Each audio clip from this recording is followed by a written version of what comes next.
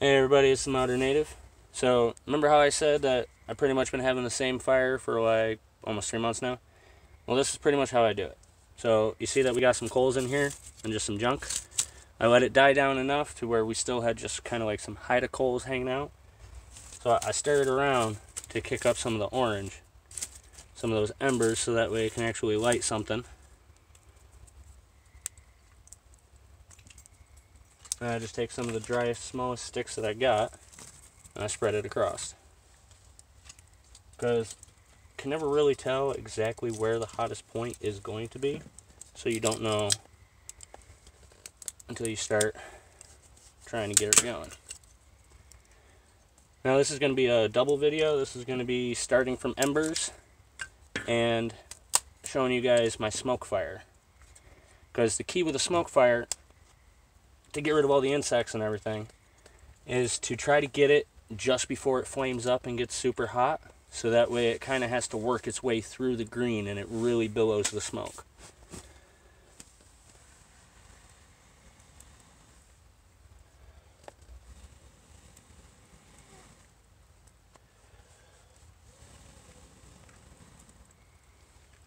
Now yeah, I do have my blower rod right here.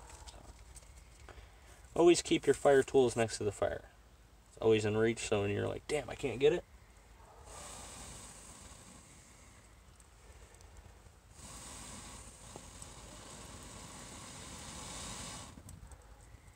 you can get it.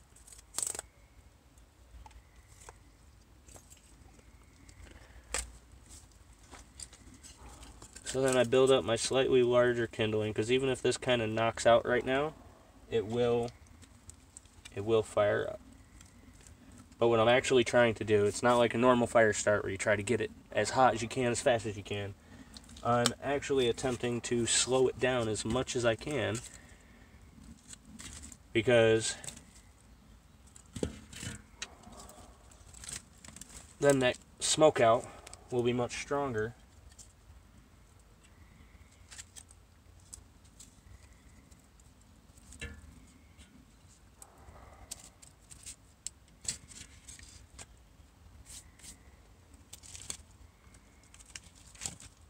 And can you just watch it to make sure it doesn't end on me?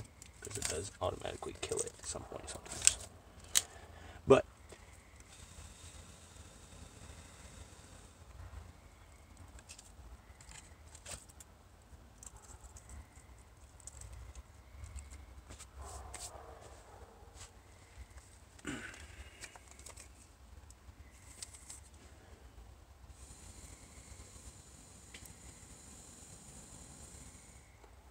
it's one of those things you want just enough to where it'll burn sometime today, but you know, it's not going to flare up in your face.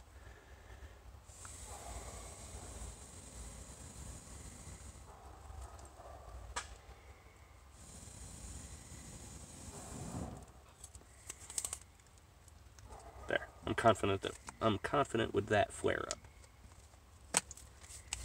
Definitely.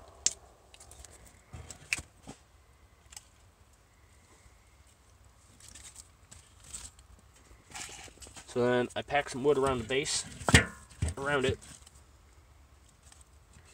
Then when I know this is going to be fine, I take my weed bouquet, as the wife put it, and not the fun kind, but take my weed bouquet and I sit it right here.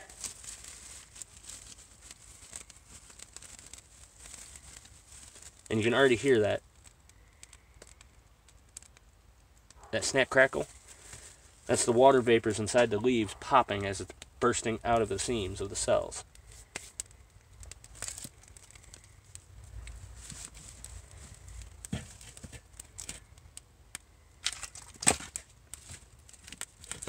And you try to pack the holes, like not super tight, but just enough so that way no big flames are popping out.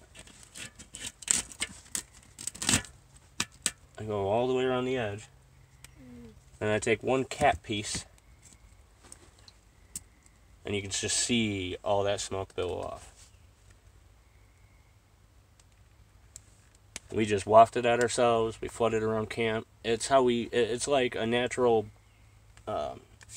bug fogger, pretty much. I mean, that's where the concept came from. It will clear the insects out of the whole area for quite a while. You just have to, you know, watch your breathing. Catch clean pockets. Obviously, don't do this in an enclosed area. Don't do this to where you can't step away and get a fresh breath. Always make sure that you watch your oxygen and make sure you don't inhale too much smoke. But, you know, you guys know how I am. Whenever there's doubt, whenever there's, oh, he didn't really do that, well, you can see it. Literally just showed you the process on how I make sure I get a nice billow smoky fire. So, to all the naysayers, there you go. Plus, you know, it's a good, useful tip for all my fans and my supporters and all those that want to enjoy the outdoors and don't like chemical bug sprays, but also don't like bugs. So this is an option that I use daily out here full-time camping. So if you guys can see me, until next time, get out there, be a native, and go beast.